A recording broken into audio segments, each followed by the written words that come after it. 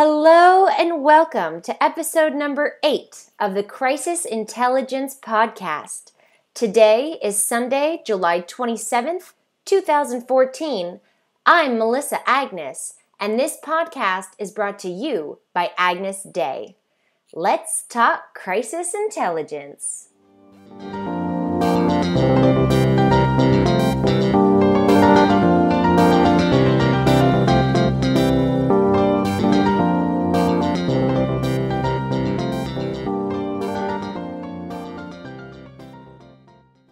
Hi, Greg. Thanks so much for taking the time to chat with me here today. So why don't you introduce yourself and tell us about what you do? Well, I'm Greg Power. I'm the president of Weber Shandwick in Canada, and Weber Shandwick is one of the leading public relations agencies globally. We're all around the world, 18 offices in North America, 4 of them are in Canada. And it's a pretty exciting time to be in the industry because there's so much transformation in the type of things we do. We, of course, do all of the things you would expect from a conventional PR agency, but we're also getting into a lot more interesting areas in terms of digital and content creation and distribution of that content through multiple channels, both online, offline, and live. So it's a pretty exciting time. It is a pretty exciting time. And you have a passion for, I guess I could say that. You have a passion for the art or the power of storytelling in a crisis.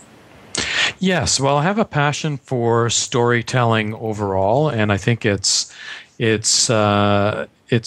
attributes and its merits can be seen both when you're trying to establish a brand or a reputation, and so it's something that clients and, in fact, even agencies should focus on always. And when you're in a crisis situation or you're managing an issue, the act of storytelling can very often be the difference between whether you're successful or not, because to be a very good storyteller, you need to empathize with the audience that you're addressing or wish to influence. And often when people get into trouble in crisis, it's because they've forgotten that. And secondly, it's taking control of the narrative. And to do that, if you're a strong storyteller, you have so many more opportunities to be trusted and effective in the way you respond to an issue than if you're just trying to share information. I often say to people, information is not communication, storytelling is. And so I'm very, very passionate about that. And I can see the merits of it with my clients and in our organization every day. You know, what I love about your approach, or this approach in particular, but really addressing it specifically, is that with social media today, we're always hearing that brands need to tell stories in their marketing, in the foundation of who the brand is, where they come from. They need to develop a good story, a powerful story, to be heard through all of the noise and remembered. But not many think of it in terms of crisis communications. No, and actually, the minute you start to explore storytelling, you find that just about everybody has a point of view on it. A lot of those people are sort of just skimming the surface of what's really involved in terms of the way to do it and why it's important. But if you want to focus on crisis communications, the example that I would give is, I would say over the last 20 years, the most effective response to a crisis that I have seen was the response by Michael McCain from Maple Leaf Foods when they had listeria break out in their food chain back in 2000 and I think it's 2007, and you had 20 people die, and you had this huge outbreak, which because it had followed SARS, people were after SARS they put into place a system to identify what could be the next outbreak, and so it became this, and so people were on it right away. And he, through the force of his personality and the courage of being a leader and taking the lead in explaining what had happened and taking responsibility for it, actually, as a storyteller, dominated the narrative about that issue. And so what you saw was a very trusted and capable executive being the most important source of information on the issue. And as a result, it's told from his perspective and the perspective of Maple Leaf Foods. And that provided the company a lot of protection during a crisis that could easily have damaged that brand beyond repair. So when you looked at the actual coverage, you didn't see the government playing a huge role. You didn't see lawyers for victims or interest groups one way or the other dominating the coverage, because his leadership framed the story. If he'd done what so many other companies do when they forget to tell their own story, it gets told for you. And in the case of a crisis, it's going to be told by your opponents or your enemies or by people who just don't understand. And the narrative is going to get framed in cement really quickly, and then suddenly the only place you are is on the defensive. So when I look at storytelling and its use in issues management, I think that is one of the best examples. I agree. I remember the case very clearly, and I remember as a consumer, as a Canadian consumer, my emotion watching his response, watching him communicate his message. And it's very true that the media, especially the media, is there in a crisis to paint. They're looking for a villain. They want to paint a villain because that's what sells their stories. That's what, that's one of the challenges that organizations have in a crisis, is not to become that villain. I mean, we look at MMA, they were the perfect villain. And in that situation, nobody even dug further to say, hey, not what was in, but who was that oil going to, for example. So it stopped there. The digging stopped there because they found their villain, and that was a perfect villain for the story. So telling your story and getting ahead of it and not allowing yourself to become the villain of somebody else's story, of somebody else's headline for your story, is extremely important. Yeah, and what's interesting there is, what do reporters do? Well, they report stories, right? And they're focused on stories. And the story, because I was a reporter once, is a really powerful imperative.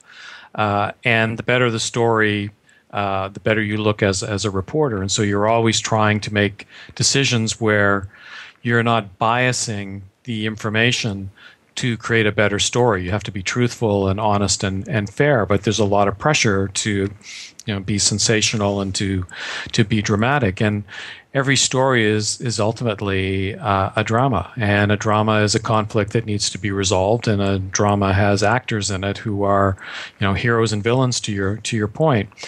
And your job is to understand that that's the way the story is going to be told, because that's how stories get told. And if you do not choose a role, it'll be chosen for you. And so another example of storytelling and issues management was a file that I was fortunate enough to work on here over the holidays, and that was when the ice storm hit Toronto, and Toronto Hydro lost its grid, and most of its customers were without power. And it took about 10 days to finally get them all restored. And what was interesting is they did 1,500 interviews over a 10-day period and answered probably close to 8,000 to 9,000 emails from counselors. And, they have a really strong and able internal communications team, but they're exhausted. And at the end of that, I got a call and was asked, what do you think we should do? Because somebody is going to wrap up this story. And, we've done really well in the media coverage, and we feel that we've done the right thing for our customers and for the city. But ultimately, we're exhausted, and we know that someone will write a story that sums all of this up. And, we have some issues. Our call center went down. People couldn't speak to us. People didn't understand why it took time to get reconnected. And my advice to them was, you should tell this as a story. Don't do a press conference and answer questions and provide information that people then will make a story of, but turn it into a dramatic narrative, because that is the best format for you to share that story, and break it into sort of milestone moments of this crisis. And so start talking, the crisis, I think the storm hit about 2 a.m. on a Sunday morning. So they knew the storm was coming on Wednesday. They didn't know it was going to hit or how hard it would be. So talk about when you first saw the storm. There's the drama beginning. And use that as a chance to talk about crisis simulations, preparedness, what you normally do, because you track storms all the time. This one was coming from Texas. There's cold air coming from the north. It looks like it might hit in Toronto. We don't know. And continue to build the tension in the story, and then get to the night of the storm. And what came out of that process was the head of grid operations for the utility said, I knew the storm was going to hit really late that night, and I'd be up probably for a day or two dealing with the aftermath. So I went home and I went to bed and I got a nap. And when I woke up, it's probably 11 o'clock at night, and I opened my blinds, and the horizon was orange. And in our business, there's two colors. There's blue, which is flashover and power's out, it'll be restored. And there's orange, which means that everything is on fire. And when I saw that, I knew how bad the situation was. And I went into the office, and the bells are ringing and lights are flashing, and I'm at the control center. And that's how we led into explaining the response that Toronto Hydro had to the storm. And that's providing a story to reporters who picked up the story. If you just provide the information, you're leaving reporters with the job of then interpreting that and creating their own story. So you've got to, in an issue, work with the reporters and provide a narrative if you want to be understood on your own terms.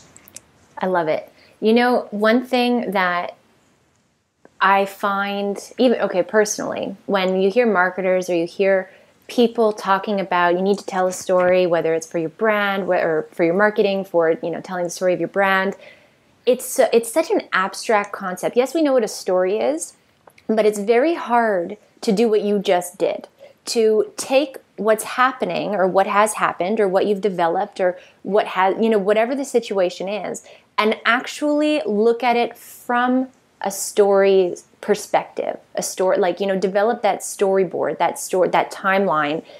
So I think that that's a big challenge for organizations, especially in a crisis where there's no time to reflect.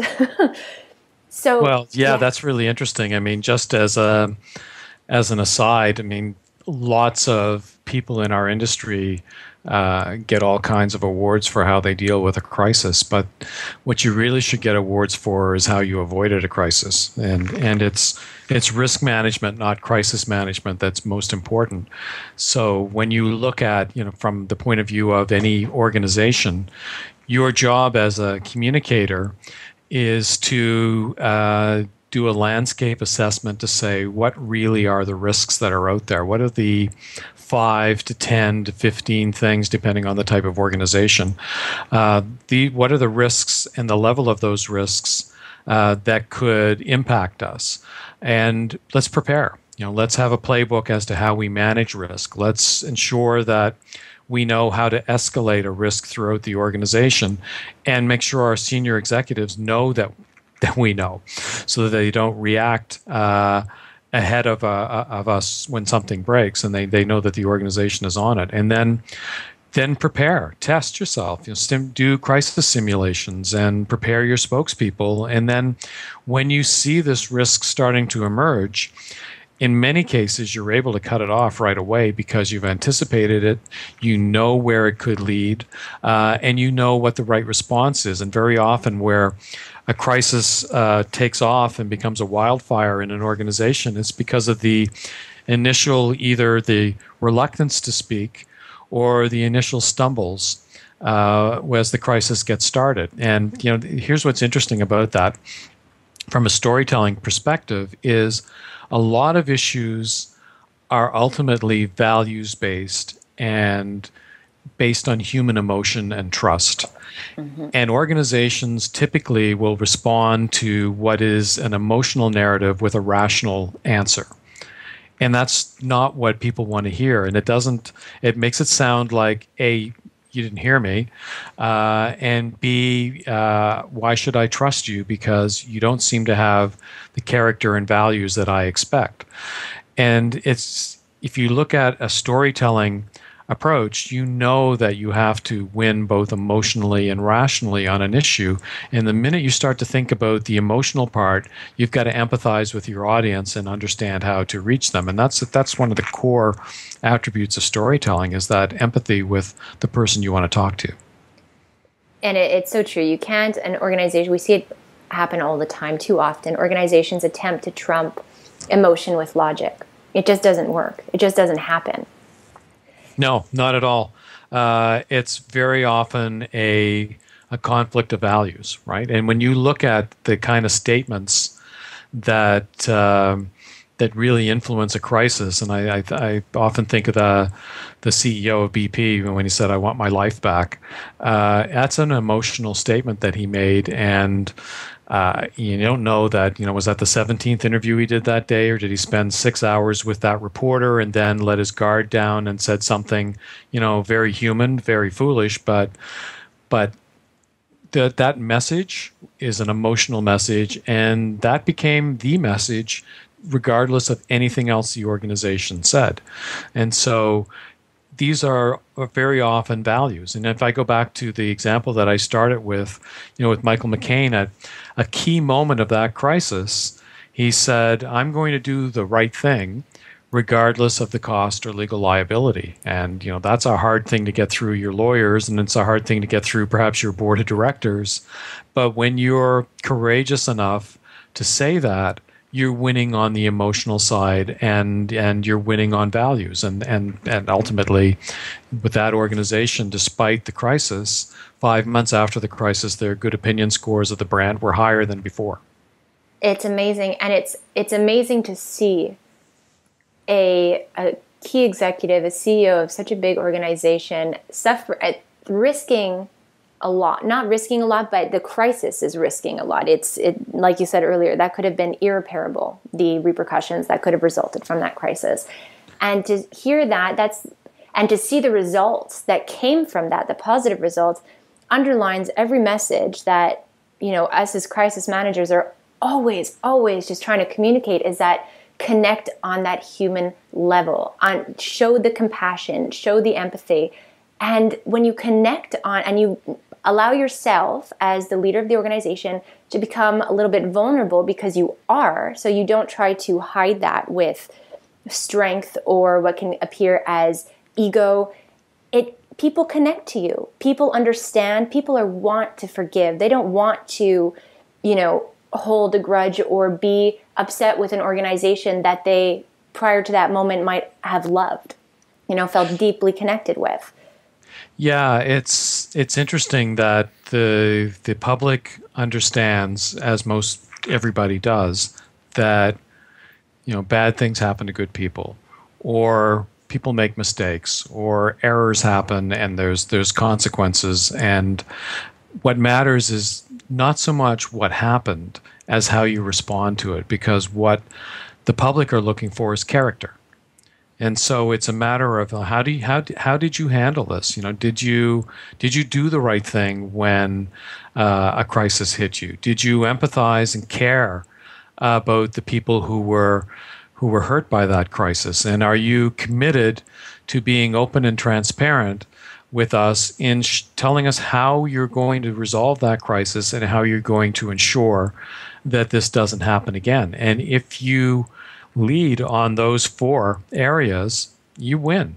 And it could be a really, really bad crisis, but things do happen, and the public understands that. What they don't understand and shouldn't understand is when something happens and you have been entrusted, in some cases you're a regulated business or you're a very powerful business, and so there's this kind of a public license to operate where people trust you to do the right thing, and you show you that you don't deserve that trust. That's when you really get punished. Absolutely. So walk us through the steps, or an outline, I should say, for that, that somebody listening that to us right now can take away and say, okay, if we want to start really grasping what it means to tell our story in a crisis, even amidst all of the heat that we may be under in the moment, how can we put that as as an outline now, so that we can more fill in the blanks and make sure we're doing that correctly in the moment? Did that make sense? Yeah, it's not as though there's a playbook that you can fill in that says here's like 5 steps that you must take to be effective in storytelling in a crisis. It's a lot of it is approach. There are steps of how you build a story, but in a crisis you're not likely to have the luxury of doing that. I mean, I gave the example of Toronto Hydro and having a narrative, and that's very, very important. But I think the first step, and it's a key step in storytelling overall, is empathy with the audience that matters to you. And it's about understanding that whatever you are going to say is going to be told within the truth of the audience that's listening. And so you need to understand how they perceive an issue, what values are at stake from a human and emotional point of view, and what their expectations are. And so it starts with a deep understanding of how people interact with your brand. And that's kind of a fascinating area, because I just did a thought leadership breakfast this morning with Christian Madsbjerg, who is the co-founder of Red Consultancy in New York. I'd say a market research branding agency. It's actually hard to put them in a little box, but they use the human sciences to solve business problems. And in listening to his presentation this morning, it's very clear that almost no one really understands their target audience in terms of how they experience a brand. So a lot of market research is based on analytics, but not real knowledge of the human condition. And so if that's true in the way that a brand is experienced, when you look at a crisis, you need to absolutely understand the audience that is going to care about this. And then that's another key point is when you look at the response to a crisis, and then you look at social media sometimes becomes a story, and media will cover the amplification or escalation of a story on social media. But you've got to look through the audience there and find the people who matter.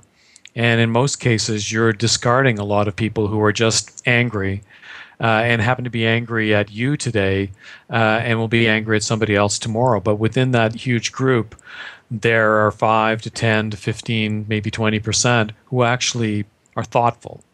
And if you're going to communicate, those are the people that you want to engage with. And so a lot of the storytelling approach is rested on who's the audience. And if you're not aware of that audience, you're not going to be effective in reaching them. Good information. And do you think that it helps? Do you think that it helps to have a spokesperson who is a natural storyteller as a human being, as a person? Yeah, I think that's always an attribute. I think your spokesperson has to be authentic, and they have to be someone who is the right person to tell that story. So, and that isn't always your CEO. If I go back to the guy from BP, maybe he shouldn't have been your spokesperson. Maybe it should have been someone else if he wasn't going to be as effective as you'd want. You need someone who's authentic, expert, and is really, really strong at a storytelling narrative. And you look at, there's so many examples of Steve Jobs and his ability to use storytelling when he's on stage with other tech leaders who were immersed in the rational bits and bytes of an argument, and he was able to bring it alive by humanizing it and creating a drama and bringing the audience along to his point of view just based on the strength of a story. So the foundation of any storytelling process is that storyteller. But they need to be a good storyteller, but they need to be authentic.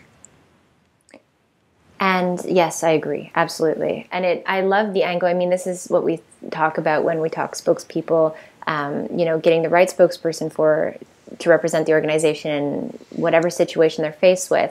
I think that storytelling adds a factor there, adds value when you add that to the list of characteristics.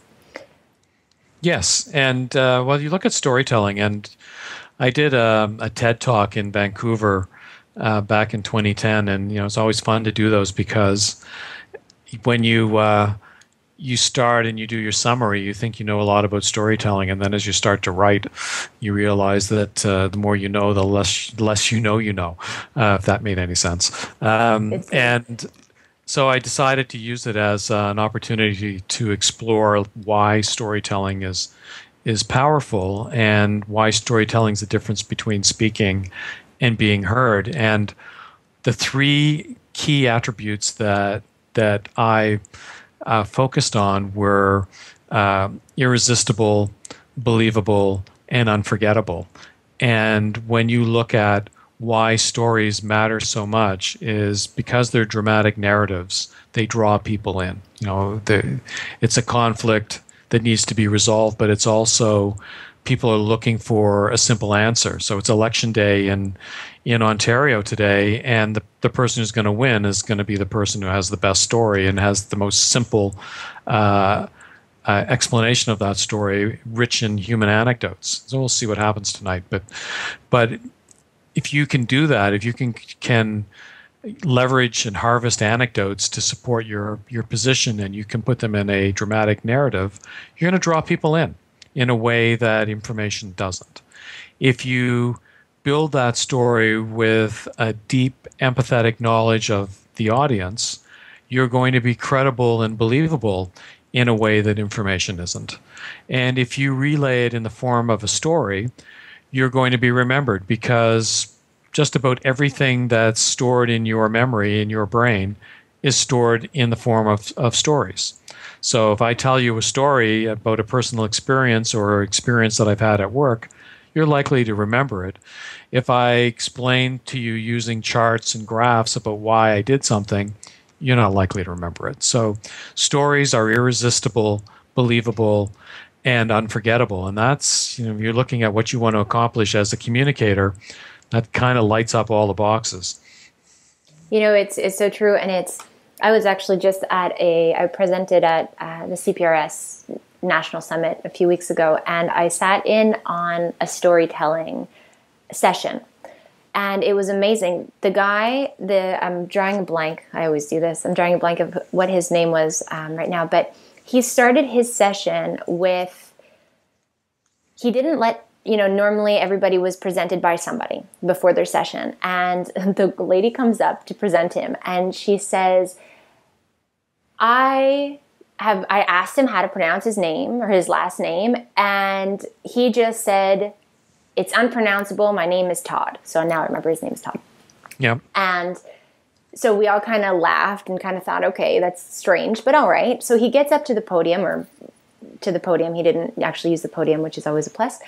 And he starts talking about himself. He starts talking about how he grew up and where he traveled after college, and how he developed a taste for wine in France, and how he discovered that, wine everywhere else in the world is different from the wine in France, and why, and how the wine in the US and Australia is ruining the image of the wine in France. And he just goes on and on and on. And then next thing we know, we're being quizzed without really realizing that we're being quizzed. He's just asking, where did I grow up? Where did I go to school? What ruins wine? And everybody, myself included, knew every single answer to every question. And you still remember it today. And I still remember it today, and I still remember the experience of him, of how I experienced his session. It's so interesting. You look at a great storyteller, and one of the videos that I play when I do a workshop is Richard Branson, and it's an interview he did with Fox News. So it's Glenn Beck, and he's asking him, okay, you're a record producer. How did you get into airlines? And Richard Branson says, well, I was bumped off a flight in, I forget where, but and I wanted to get to Puerto Rico. And so the flight's not going to go, and I have no place to go. And so I went to the airport management, and I found somebody that I could charter a flight from, and I took a billboard, like a piece of cardboard, and I put $39 on it, and I walked out into the lobby where everybody else was who'd been bumped off their flight to Puerto Rico, and held it up and said, $39 and I'll fly you one way to Puerto Rico. And that was the birth of his airline. And his joke was I probably made $39 on that flight. But you could tell that story in many different ways about why you got into aviation. But when you tell it as that story, it sticks, right? And then he's able, as he's telling the story, to talk about what's wrong with all the other carriers. Because remember, the story kicked off with him being kicked off of his flight. And so often you get treated as though you're a unit when you're on an aircraft, and you want to be treated as a human being. And that just opened up the ability for him to then talk about the benefits of Virgin Airlines. So it's storytelling is very, very powerful. It really is. And it's, I think that, well, I'm thinking of a whole bunch of different challenges, and, I'm drawing from my own personal experiences or my own personal feelings, or as well as from what I've seen from clients and organizations in crisis. I think that one of the challenges is on a human level, on an individual level. Some people are really great at storytelling, and other people feel as though, they don't want to take up too much space. They don't want to draw too much. They don't like to talk about themselves. Like, that's Richard Branson's story is an amazing story. It's an inspiring story. It's, memorable. But a lot of people wouldn't think to tell it that way, because I don't know if it's that they wouldn't think people care. They don't want to draw too much attention to themselves, or feel like they're talking too much about themselves. They don't feel comfortable. So I think that might be, do you see that with executives who need to grasp this and the art of storytelling for crisis communications? Yes, but it's a deeper thing than crisis. It's sometimes it's a cultural belief around leadership, right? And some people believe that leaders should be out front and should be the focal point of the narrative about their business, and other people think that they should be a little bit more modest and be in the background and be sort of a humble servant. I mean, there are different approaches, and sometimes if you're saying you need to be a storyteller to somebody who really feels that they should have a more modest presence to be effective, it's going to be tough. But ultimately, what's interesting, you talk about business leaders. Roger Martin has a book out called The Design of Business. So he's the dean of the Rotman School of Business at the U of T. And he's talking in one of the chapters about operational structures.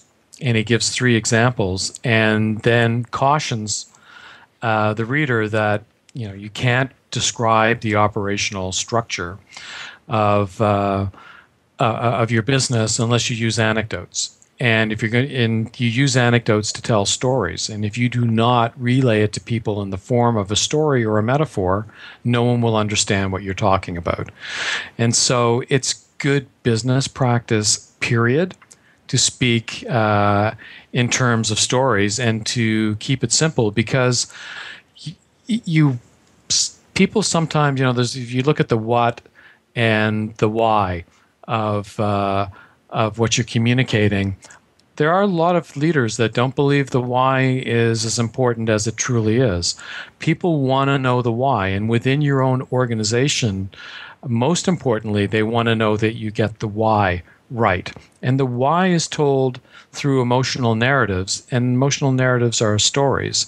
And if you can't do that simply and effectively, you can't actually build consensus within an organization. And so to take it back to crisis, if you want to rally your organization inside in response to a crisis and clearly demonstrate your values, you've got to do it in the form of storyable narratives, because they actually can't be told clearly in any other way. You can't point to a poster on the wall that says, here's our mission statement or here's what we believe. You got to bring it alive in stories about your behavior that show that you actually do that. As you're saying, people want to know the why. All I can picture in my mind is a child asking their parent for something, and the answer is no. But why? Because I said so. That, and it's never. We didn't like that as kids. I know I didn't. So we don't like it as adults. We want. It all comes back to humanizing. Yeah, and if I think about it in terms of the industry that I'm in, but I think it's relevant to every industry now. If people don't like the why, and your only answer is because I told you, they get up and they leave. And it's so easy for anybody in any organization who's got talent. Doesn't matter what the economy is. It doesn't matter what the circumstances are in the external environment. If you have ability, you'll find a job. And you'll lose your best people if you get the why wrong, because then you've become a commodity. And when you become a commodity, anybody can pay a higher price for that commodity, and people will move. But if you get the why right, then you've become something different. When we look at our organization, we really focus on culture, because if the culture isn't right, people won't want to stay. And I think that's true for us, and I think it's true for just about everybody else. Absolutely. As you talk, and that the story of the Toronto ice storm, how they told their story in that crisis is, I think that's exceptional. I think that even just you telling me that story, I'll never forget their story. Mm-hmm. And I can absolutely see, I think that telling that story, because I still see storytelling, it's something that takes a long time. Like I said before, it's kind of abstract when you say, okay, you have to tell a story, or you have to create a dramatic narrative to tell this story, so that you get ahead of the story, the headlines, and you can feed your story to reporters to tell your story again. I think it can be overwhelming for people who aren't natural storytellers, or who can't maybe they're natural storytellers for their own lives, and at cocktail parties or over a barbecue with friends. But then you think of something serious like a crisis, or in this case, the ice storm, and the impact that it had, and the effect that it had. And then you have to dig through that and think, okay, what was the story here? And how can we communicate that? It's an interesting story when you think about it already. So you don't have to say, how can we make it interesting? But it's that whole key of teaching yourself, teaching your team, teaching your executives, your spokespeople, your crisis team to identify the story. Yeah, and there's another side to that, and that is when you're in an issue, what often happens is all of that equity that you thought you had goes right out the window, right? So you're a big organization and you do a lot of things in the community. Your corporate citizenship values are best of class, and you employ a lot of people. You reinvest across the country, and then you have an issue, and all people can talk about is the issue. And it's as though you've never really done anything else, and they forget all the other things you do. And the reason why I would say that happens is because you didn't actually ever effectively tell them. What you've done is you've shared information in the form of news releases and speeches and announcements, and you've allowed your organization, let's say you've got multiple business units in it, all to talk about the transactional nature of your business. But you never stepped back and said, what are the 2 or 3 things that we should talk about all the time that are meaningful to us? Not things that we necessarily need to have a new product or an announcement or a press release around, but things we do every day. And so, does it matter that we're good corporate citizens? And what does that mean for us? And you look at a lot of different organizations. It could be diversity, it could be the environment. And unless they have hard news, they don't talk about it.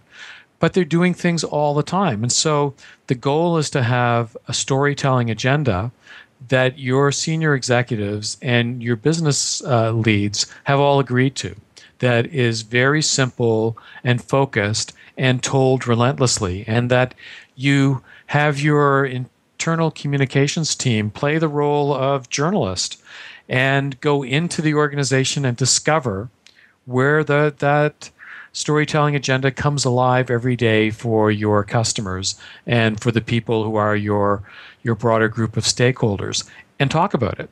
And so if you followed a disciplined approach like that, when you had an issue, people would have a better sense of what you stood for because they heard you talk about it consistently always. I think of A.G. Lafley at P&G and the position that he had about the consumer as boss, which he said internally and externally for 10 years as CEO, and was on the front cover of every business magazine. And I think at the end of 10 years thought, we still could have said that a few more times. It takes a lot of discipline, a lot of consistency, and a lot of patience to actually create an understanding of who you are. And so you've got to have a sense of what your story is, and then stay on it and invest on it for a long period of time. I think an organization that's really doing that well and doing it in an industry that's extremely difficult to do it in is Cenovus Energy, which is one of the biggest oil and gas companies in Canada. They're a part or a subsidiary brand, I suppose, of Encana, which is a huge oil and gas company in the States.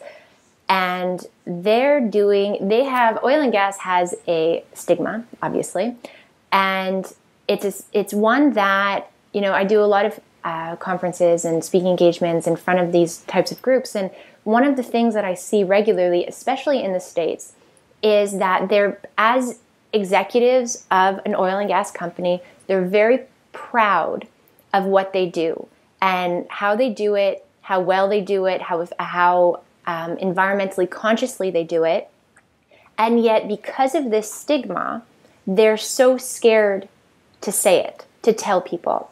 And then you have Cenovus Energy, who is leading the way really in really clean, extractions of oil from the earth. And what they're doing is they're screaming their story.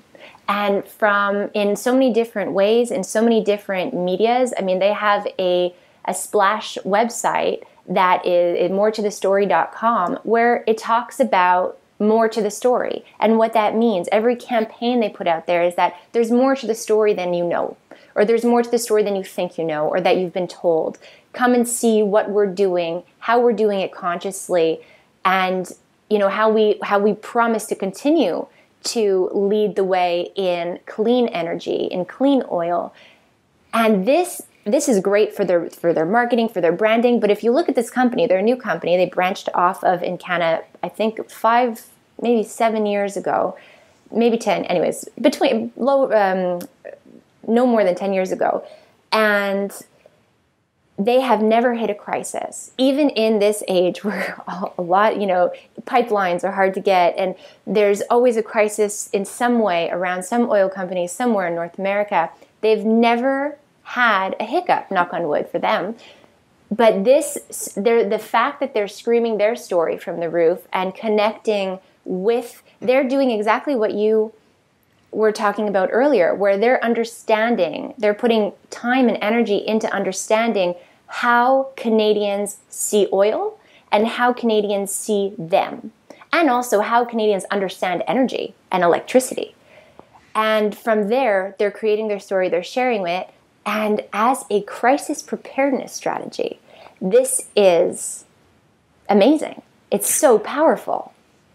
Yeah, and Melissa, as you're relaying that story, I'm thinking back to the comment that I made about knowing your audience. And there's telling your story effectively, but there's engaging with your audience as you tell it. And if you're going to avoid a crisis and you're going to anticipate what people's concerns are and address them before it is a crisis, you've got to be talking to people, but more importantly, you've got to be listening. And to do the stories properly, you've got to listen to people before you do the stories. And in fact, if you can co-create some of those stories with them, so much the better for you.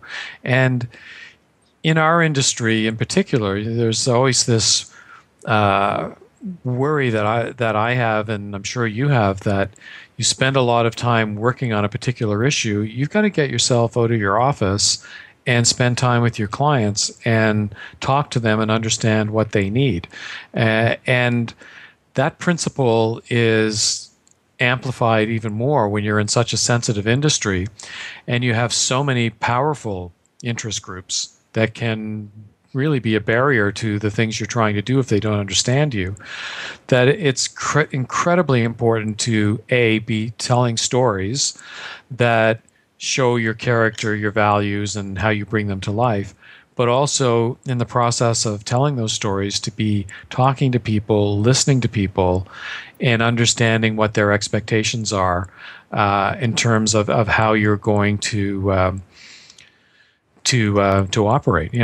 It's fundamental to both speak, but it's fundamental to listen. Absolutely.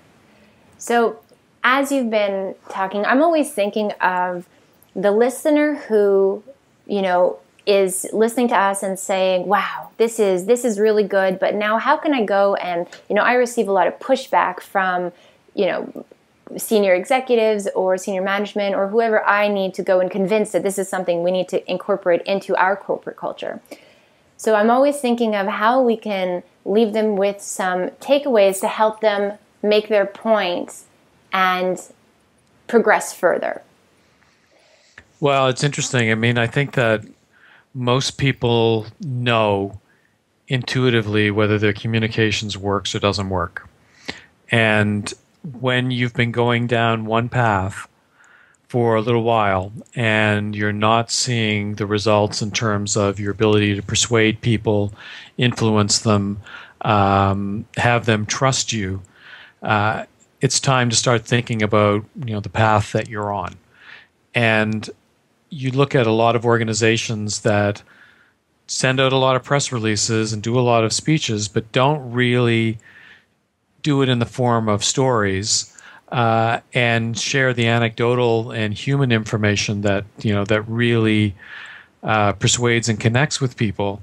They should be asking themselves, what do I really know about the way that my audience hears me and feels about me when I speak? And when you know that you're not making the progress that you expect to make with a rational argument, well, then it's time to start to think of how you turn that into more of a human argument and share it in the form of stories. And what I have found is there's no quick sell to storytelling if you're doing it properly. There's a lot of track that needs to be laid. But once you've gone deep on the concept and the theory behind storytelling, and then you show how it can work both in other organizations and within the client that you're working with, there's an aha moment where somebody gets it and they realize, first of all, that stories have been the thing that have influenced you your entire life. From the time you were a child and stories were read to you to today when you open the business pages up and XYZ company is either doing well because they understand their story or they're doing poorly because they got away from their story. I mean, you see that all the time in the business pages. And then you realize how powerful that is. And you see how if you told things in the form of stories internally and externally, shared your point of view that way, you actually will be irresistible, believable, and unforgettable. And isn't that what you want? Absolutely. And it starts, don't wait for a crisis. Don't do your homework and get your theory and, think you understand the art of storytelling and that you could, leverage it in a crisis. Start before, as crisis preparedness, as a marketing strategy, as all of the above. Start implementing storytelling as part of your corporate culture. The leading organizations out there today are doing that. That's right. That's right. And it empowers them in a way that's surprising, because the conventional approach of just rational argument and press releases and information hasn't broken through at the senior levels. I mean, you look at communicators that are valued within their organization. Those people are the ones who are starting to gravitate towards storytelling, because they see that it's such a persuasive platform, and it actually elevates their importance within the organization when they're able to sell it in properly. That's my experience. It changes completely the dynamic between an agency and its client, but more importantly, the client and their senior executives. It is absolutely a game changer. Beautifully said. Greg, where can everybody find and follow you? Well, you can find me here at Weber Shandwick in Toronto. So I'm at gpower@webershandwick.com. I'm on Twitter as Greg Pow, P-O-W. And I think those are the two best places to find me. If you go on to YouTube and you put in my name, you'll either find Greg Power, who was the right-hand man of the Premier of Newfoundland back in the 1940s, or you'll find me. And you can find my TED Talk there that goes deeper on storytelling. Excellent. And all of this will be below the show notes, or in the show notes, I should say, over on the blog as well as iTunes and Stitcher. Greg, it's always such a pleasure chatting with you. Thank you so much for taking the time to share this amazing story on storytelling. You're very welcome, Melissa, and it's a great pleasure to speak with you, and look forward to doing it again soon. Take care. You too. Bye-bye.